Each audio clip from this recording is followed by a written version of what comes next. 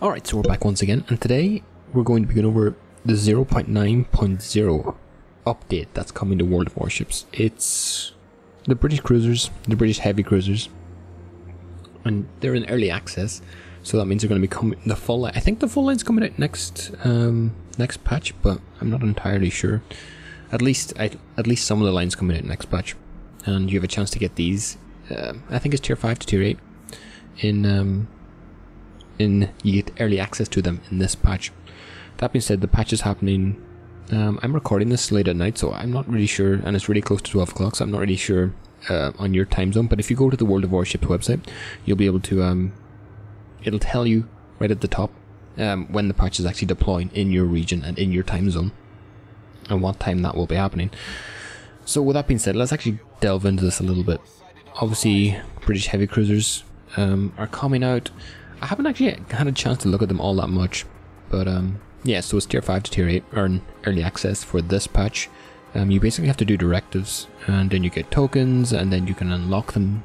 You have a random chance of unlocking them based on opening, like, I think it's random bundles, but you know, what's in the bundle is going to be visible to you, but it's going to be random chance to determine what's actually in the bundle every time you open a previous one, if that makes sense. Probably doesn't, but you know, I said it anyways, so take that as you will.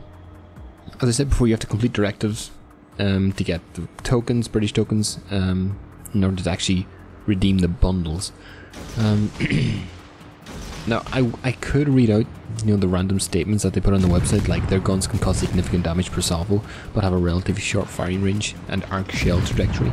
But until I actually see these ships in battle, it's completely meaningless. Maybe there's some aspects of this that I could actually point out.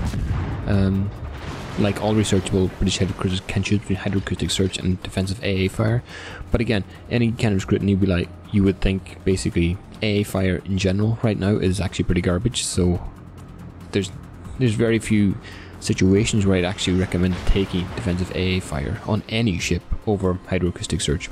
Now there is exceptions to that, but in general, hydroacoustic search is so much superior. It has the Royal Navy heal, restores 50% of citadel damage as opposed to standard 10% for the ship. Starting from tier 8, repair party restores 2% of the ship's maximum HP per second instead of the standard 0.5%. Kind of the generic Royal Navy heal, not surprising all that much. Durable armor in the center part of their decks for tier 6 ships and higher give representatives of the new branch greater survivability in comparison to other cruisers. Okay, heavy cruisers, kind of expected. Unlike British light cruisers, the nation's heavy cruisers can use high explosive. Oh, that's interesting. Okay, so they're doing away with the gimmick of only having AP shells on British cruisers. Obviously light cruisers still gonna have them, but yeah, that's interesting. I would like to know what the fire chance is and the alpha damage, but yeah, that'll be interesting to say the least. Looking forward. Now, that being said, I don't know how hard the directives are going to be or how hard the grinds are going to be, because the patch hasn't actually been released yet. But generally, these type of events isn't terrible, and I think each bundle is 20 tokens, so I don't think it's going to be terrible. That being said, though, you know, we all thought that Puerto Rico wasn't going to be that bad, but look what happened.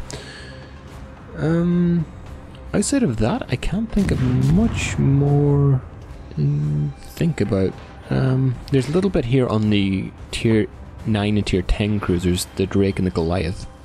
I think their guns are buffed. They're, well, buffed relative to the rest of the line, as you'd expect. They have 234mm and high explosive shells that can penetrate armor up to 58mm thick. Ooh. I'm not knowledgeable enough on actual deck armor of other ships to actually see if that's good or not, but I'm sure after playing for a while, playing these ships for a little bit, I'll be able to make a much better judgment. And the repair party's consumables are capable of restoring 60% of non-citadel damage, which is kind of used. You'd expect that. It's Royal Navy heal. But outside of that,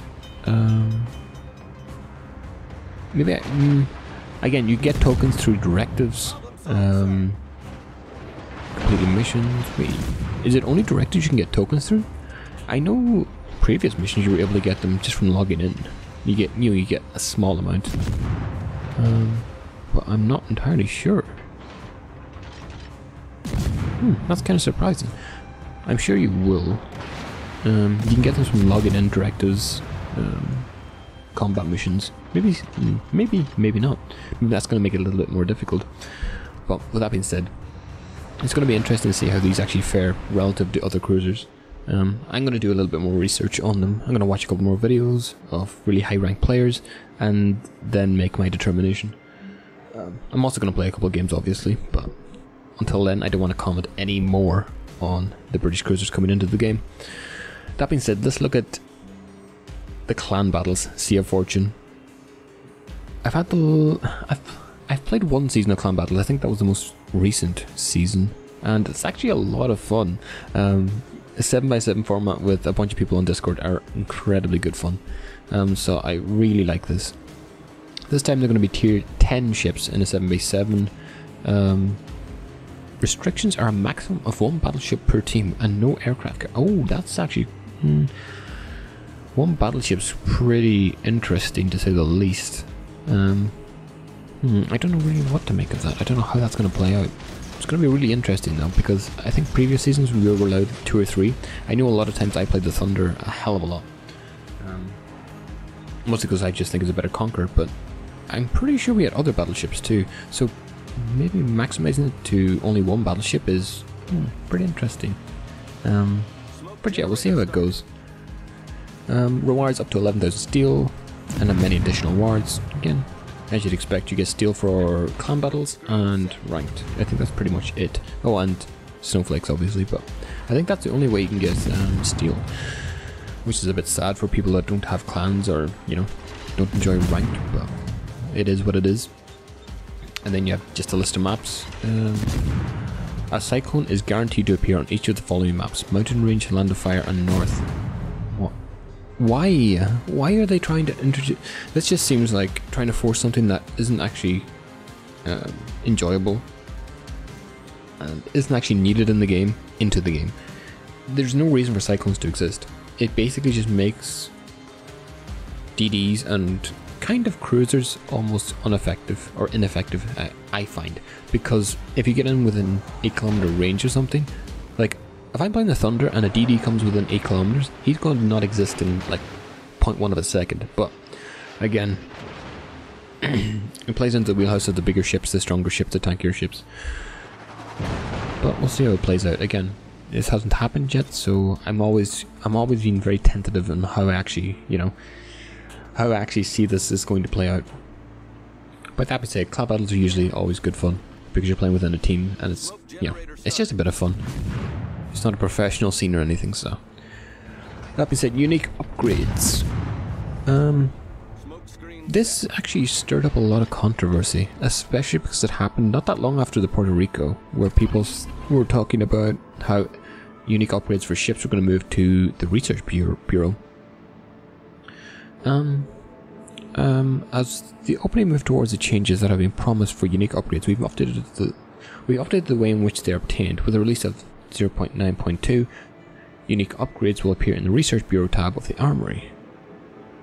The challenges and combat missions for unique upgrades will also change.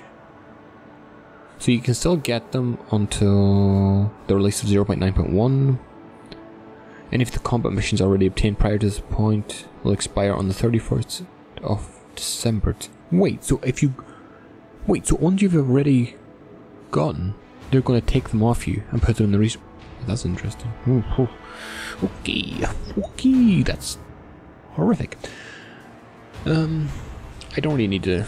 I don't think I need to make wait until wait and see.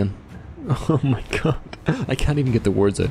I can't. I don't need to wait and see to see how this plays out. It just feels like they're just taking more and putting it further behind like a grind wall. The fact that you already have to research 6 tier 10 ships just to get access to the Research Bureau is insane. Maybe this means they're going to make it going to remove that restriction, but I can't see that happening. They'll probably just add the research bureau for everyone, and then when you unlock 6 ships, tier 10 ships, then extra parts of the research bureau where you can grind for like the Ohio and stuff like that will open up. But yeah, it just feels so bad.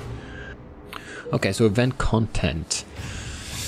Ships dedicated to the collaboration of the Arpeggio of Blue Steel are becoming premium ships. Okay, that's pretty nice. So if you have any of these ships already, they're going to be becoming premium ships and you get a free permanent camo. I don't know if it's going to be free, but I'm guessing it's going to be free. So you get a permanent camo and more credits, which is nice. It's always nice to have. And then Lunar New Year. On the occasion of the Lunar New Year, we've added some flags, patches, permanent camouflages, and commanders. We did a dedicated article on how to obtain them, as well as new ships. The Wukong, the Beige, and the Siliwangi. What a name. Anyways, that's kind of... I haven't played IGM DDs, so it doesn't really apply to me, but it's always nice to see new ships getting, I kind of see this as a buff, to be honest. Getting a perma camouflage, it kind of makes newer players, it eases the burden for newer players who just kind of trying to get credits and XP and stuff like that. So that's always good to see. Now, the one last thing I want to actually look at is balance changes. And I'm going to focus on, I'm just going to read through them. Again, I haven't played these yet, so I'm going to take everything I say with a grain of salt. So let's actually go through these. German tier 10 cruiser Hindenburg. The reload time for main guns has been reduced from 10.5 to 9.8, so that's 0.7 seconds. Which, it feels like that's... I don't want to make a big bold statement, but it feels like Wargaming's tending towards a lot more of an arcadey style of game, where everything's decreased, everything's lower cooldown, everything's more fiery, everything's more HE. That feels like the direction they're going in. Now, I might be wrong in that, but how this is going to affect the Hindenburg overall, I never really saw the Hindenburg as like a spammy ship, so I don't know how. I don't really see it as being a massive change, but we'll see how it plays out. Maybe it will, maybe it won't. That said, American tier 10 battleship Montana. The amount of HP restored by a repair party consumable has been increased from 0.5 to 0.66% of the maximum HP pull per second.